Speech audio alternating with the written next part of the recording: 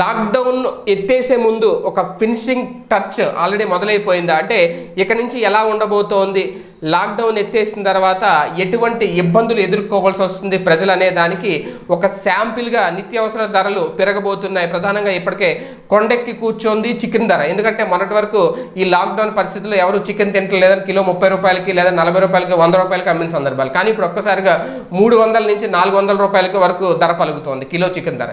So అంటే ఒక రకంగా చాలా వరకు నిత్యావసరాలు కిందకి వస్తేనే ధరలు తగ్గుముఖం పడితేనే సామాన్యుడు తినే పరిస్థితి. నిత్యావసరాలు ఇప్పుడు కొండెక్కి కూర్చుంటే ఇబ్బందికరమైన పరిస్థితి. ఒకవేళ సామాన్యులకు అందుబాటులో ధరలు ఉంచుతున్నాము అని చెప్పినా సరే ఈ ట్రాన్స్పోర్టేషన్ లేదంటే ఈ ట్రాన్స్పోర్టేషన్ ఛార్జీల వల్ల పడే అదనపు భారం అంతా ఎవరి మీద పడుతుంది అంటే వినియోగదారుని మీద పడుతుంది. ఇప్పుడు అదే పరిస్థితి. ఎందుకంటే చికెన్ ఇతర ప్రాంతాల నుంచి తరలి రావాలన్నా ట్రాన్స్పోర్టేషన్ రావాలన్నా ఈ టైంలో అధిక ధరలు చెల్లించాలి. అదంతా ఖచ్చితంగా వినియోగదారుని మీద పెట్టుకుంటాడు తప్ప కంపెనీ యాజమాన్యాలు లేదంటే సరుకు అమ్మే వాళ్ళు వీళ్ళెవరో పెట్టుకోరు. సో ఇది పరిస్థితి. ఇది ఒక శాంపిల్ అయితే మొదలైపోయింది, స్టార్ట్ అయింది వార్తలు.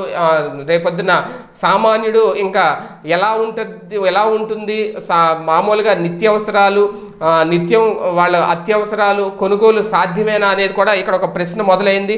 ఇక్కడ నుంచి ధరలు ఎలా ఉండబోతాయి అనేది. ఎందుకంటే అన్నీ ప్రతిదీ కూడా దాని మీదే డిపెండ్ అయ్యి ఉంటుంది. ఒక బస్ ఛార్జీలు కానివ్వండి, రైల్వే ఛార్జీలు కానివ్వండి, ఆటో ఛార్జీలు కానివ్వండి, ట్యాక్సీ ఛార్జీలు కానివ్వండి, ఇవన్నీ నార్మల్గా ఎంతకు ముందు ఉన్న ధరలే ఉంటాయంటే ఖచ్చితంగా ఉండవు. ఖచ్చితంగా ధరలన్నీ పెంచే ఆలోచనలోనే అన్ని రంగాలు సిద్ధమవుతున్నాయి. ఎందుకంటే ఒక ఆర్టీసీ బస్సులో గతంలో 40 మంది 50 మంది 60 మంది ప్రయాణించేవారు లోకల్ బస్సులు. ఇప్పుడు కనీసం లిమిటెడ్గా 26 మందే ప్రయాణించాలి అంటే 40 మంది ప్రయాణించినప్పుడు అదే డీజిలు, అలాగే ఇప్పుడు 20 మంది ప్రయాణించిన అదే డీజిలు, అదే జీతాలు, అవే అంతా అదే ఖర్చు అయితే షరా మామూలుగానే జరుగుతుంది. అలాగని చెప్పి ఇంతకుముందు 10 రూపాయలకి వచ్చిన బస్ టికెట్ ఇప్పుడు ఖచ్చితంగా 15 నుంచి 20 రూపాయల వరకు పెరిగే అవకాశం ఉంటుందనే కూడా ఇప్పుడు చాలామంది విశ్లేషకులు చెబుతున్నమాట. అదే కనుక జరిగితే ప్రయాణాలు భారం అవుతాయి. అలాగని చెప్పి అనవసరమైన ప్రయాణాలు చేయకుండా ఉంటారా అంటే అది ఎవరిష్టం వాళ్ళది. కాకపోతే సామాన్యుడు నిత్యం డైలీ పక్క ఊరు వెళ్ళి ఉద్యోగాలు చేసుకుని వచ్చేవాళ్ళు, నిజంగా నిత్యం ట్రాన్స్పోర్టేషన్ మీద ఆధారపడే వాళ్ళు ఎవరైతే ఉంటారో వాళ్ళందరికీ ఇప్పుడు అదనపు భారం అవుతుంది. అలాగని చెప్పి ఇన్ని రోజులు 2 నెలల పాటు ఇంట్లో కూర్చున్నారు. వాళ్ళకి ఎటువంటి ఉపాధి లేదు, ఎటువంటి జీతాలు లేవు, ఆర్థిక పరిస్థితి బాగా కుప్పకూలిపోయిన నేపథ్యంలో ఇప్పుడు సడన్గా వాళ్ళ జోబులోంచి మొన్నటి వరకు 10 రూపాయలు ఖర్చు పెట్టింది ఇప్పుడు 20 రూపాయలు ఖర్చు పెట్టాలంటే, మొన్నటి వరకు 100 రూపాయలు పెట్టి కొనుక్కున్న వస్తువులు ఇప్పుడు 200 300 పెట్టి కొనుక్కోవాలంటే ఆర్థికంగా చాలా భారమే, ఒక రకంగా మోయలేని భారం.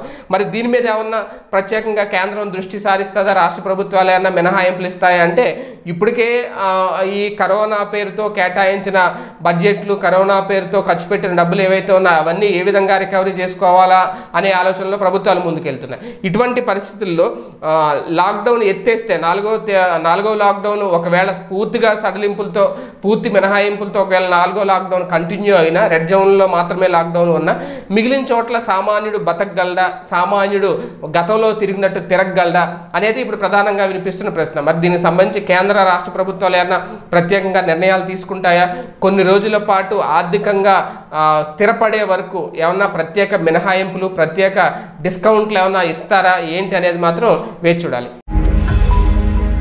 ఈ వీడియో గనుక మీకు నచ్చినట్లయితే లైక్ చేయండి, షేర్ చేయండి. మరిన్ని వీడియోస్ కోసం మా ఛానల్ను సబ్స్క్రైబ్ చేయండి.